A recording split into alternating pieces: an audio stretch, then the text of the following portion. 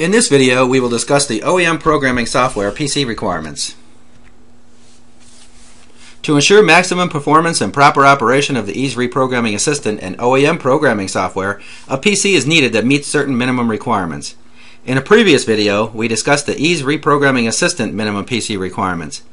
This video will discuss the OEM programming PC requirements. The OEM PC requirements vary greatly.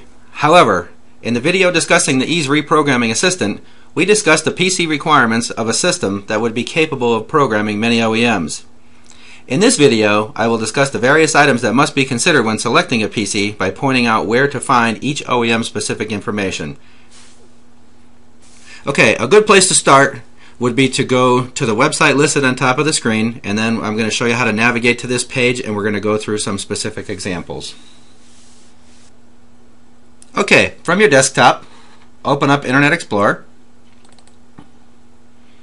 and navigate to j2534reprogrammer.com.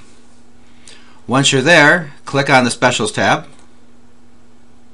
Once that opens up, you're going to go to the Requires tab. Okay, this is a great reference location to go through all the various requirement sections for J2534 programming, whether they're vehicle requirements. You see the OEM reprogramming software PC requirements, and also a review again of the reprogramming assistant software PC requirements. But again, we're going to focus on the OEM reprogramming software PC requirements.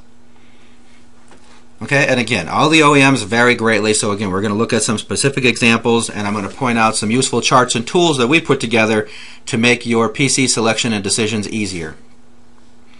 Okay, the very first one here, I'm going to click here, it says to view GM, Ford, and Chrysler's reprogramming PC requirements. Okay, so let's take a look at that. Okay, so it's going to open up another page, and again, this is a PDF. You can save it, to your PC.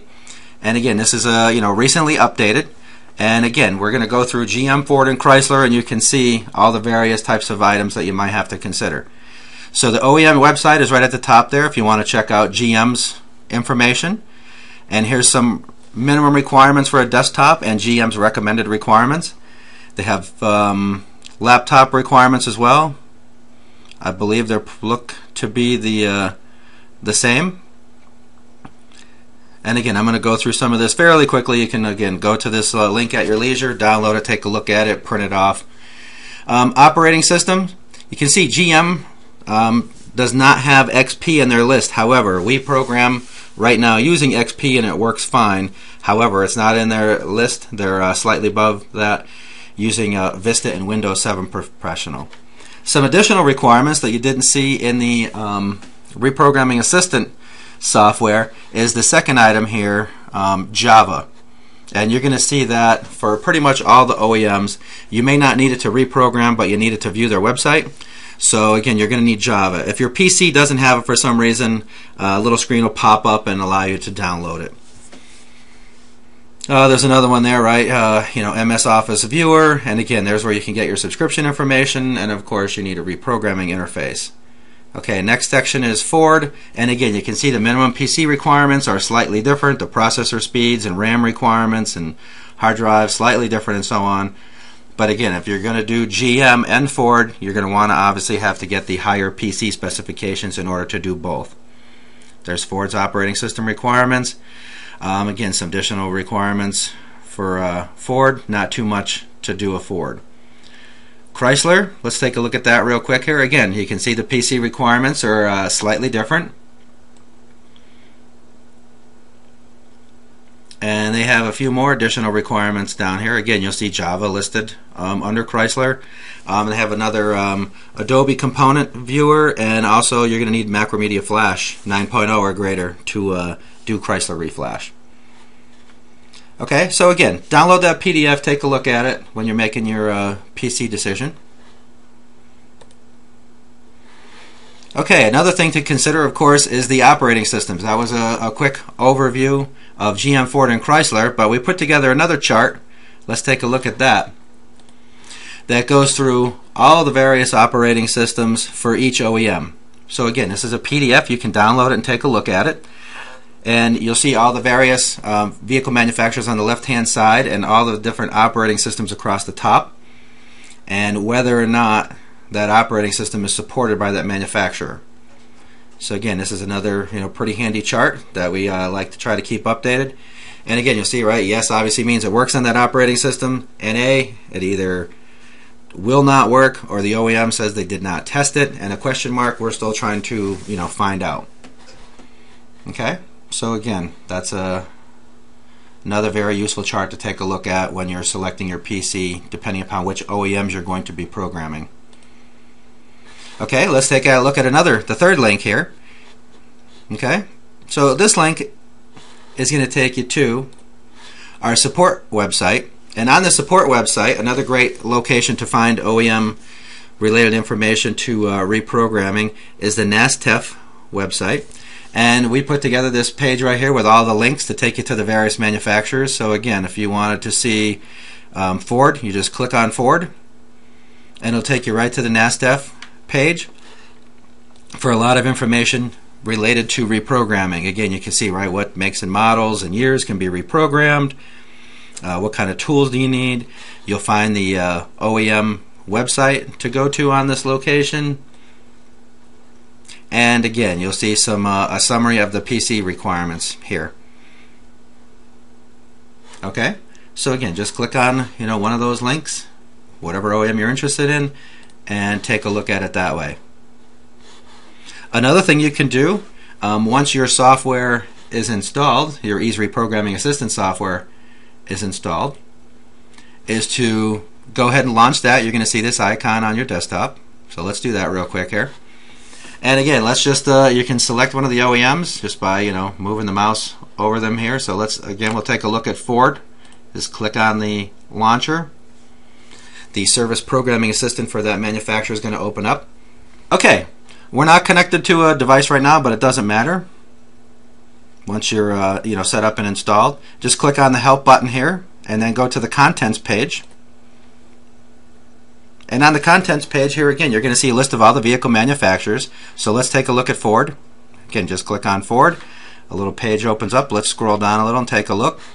Okay, and again, this is a great resource to find a summary of a lot of related information to reprogramming.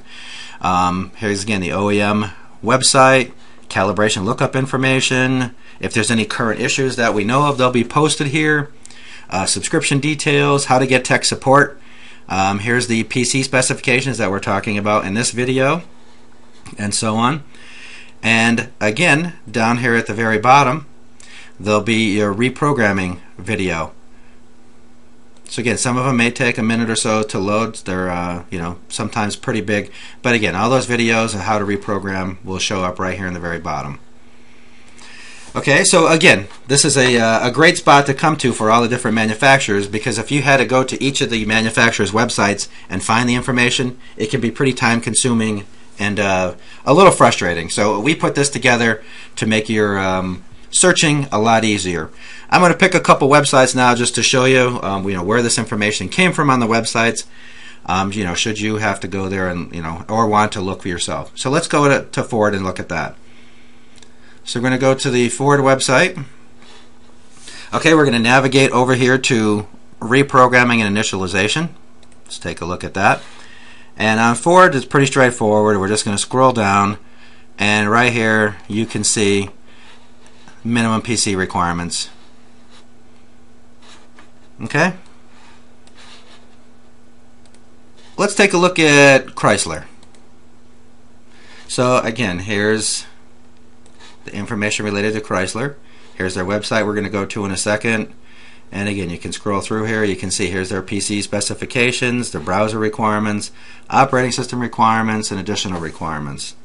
And they actually looks like they have some specific printing requirements as well. So again, you might want to take a look at all these various OEMs you're going to be programming and see what the requirements are. But let's go to Chrysler's website here. I'll show you how this one's slightly different. Okay, so we're on the Tech Authority website now, and again, we're looking across the top here. We see some various options. Again, to find the information we're looking for, we're going to go down to the very bottom here. You see this related documents and links. We're going to go there. Okay, And right here you'll see a link, minimum PC requirements. And again, that's where you would find it for Chrysler. Okay? So let's close out of that.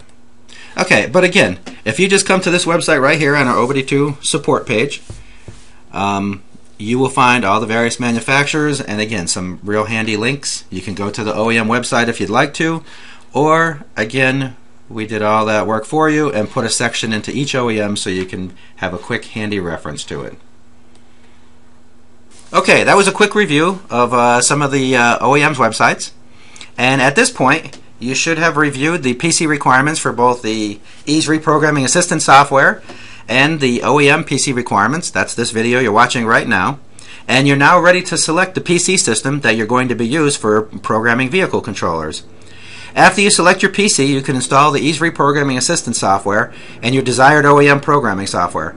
Both of these topics are covered in other videos. And again, once you get that Reprogramming Assistant software installed, that's again a great handy reference as you're programming to find all the OEM websites and all their requirements. Not just for PC requirements, but for all the reprogramming help and requirements.